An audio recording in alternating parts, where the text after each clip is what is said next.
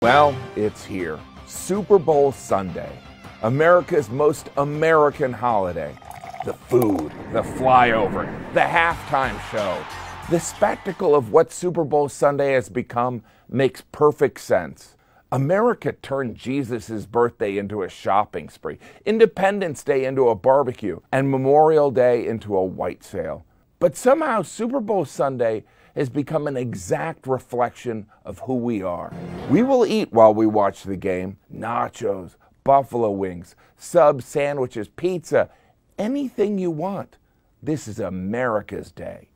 The commercials that air during the game will not be viewed as interruptions, but embraced as infotainment, which we will immediately post about on social media, turning the country into an enormous involuntary focus group.